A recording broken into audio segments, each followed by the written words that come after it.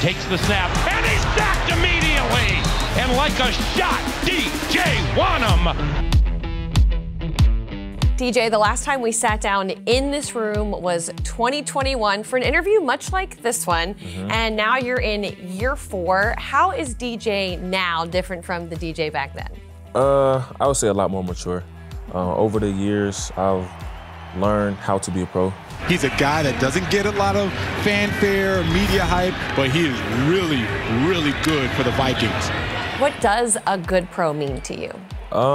Just the little things, like taking care of your body, doing a little extra film, extra treatment time, just to make sure that you're ready to go for those game days and anything that you got. And he is sacked! DJ wanted him, and DJ got him. Well, it's working because you're currently on pace to have a career season. In fact, you got your 2nd game ball of the year against the Saints. 4 tackles and a huge sack. Doing it all year, DJ Wonnum. When coach calls you out like that in the middle of the whole locker room after such an emotional win, what is that like? It just shows all the work that you put in throughout the week and over the years. Just being able to be there for my teammates when they need me most, and being able to go out there and make plays and produce to allow us to get these wins. He's hit, and Derek Carr is sacked. Well, during the Saints game, there was a moment when Danielle was breaking down the sack that you had on Derek Carr. Same much for the Packers. It's good, boy. It's a specialty.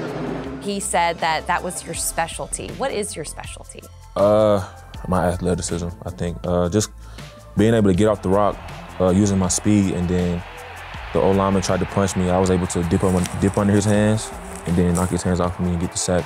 And bend around the edge and get Carr was pretty much a showing of what I can do and what I'll continue to do. Danielle's one of the best at what he does in the league. When he says things like that to you, have you ever had the moment where you sit back and you're like, wow, that's pretty cool. I must be doing something right.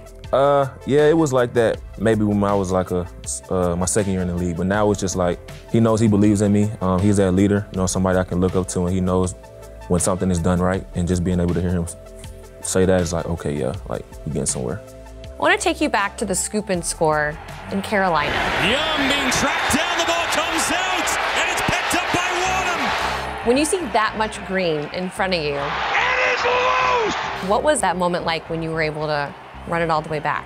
In that moment, once I seen the ball, I said, I'm going to the crib, like by any means. And just like my pass and being able to catch balls, and I've done it in high school, and being able to, once I seen the ball, I was like, oh, I'm going to score. Yeah, it bounced right into the bounced right into my hands, huh? and I said, I'm going. But again, man, just being able to make that big play for my team and allow us to go out there and get that win was big for me. First NFL touchdown. Where is that ball now? Right now, it's at the house. It's sitting on this little, right under my TV. So anybody walking, they got to see like, oh yeah, he scored a touchdown. It's picked off. Josh Metellus with the interception. Last season, you guys were 31st in the league in total evens. Right now, you're 13th. That's a huge difference. Yeah. What's changed from season to season? I think just that aggressive mindset. We attack the field like we know we're the best on the field each and every game, each and every practice. So just having that mindset of knowing like I'm finna go out here and do what I need to do to get the job done, with that aggressive mentality, like knowing like I'm the best on the field, it's showing up in the games today.